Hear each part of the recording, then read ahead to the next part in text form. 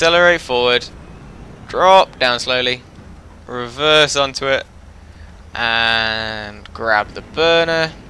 Then you go this way, then you go up here. You just keep going up.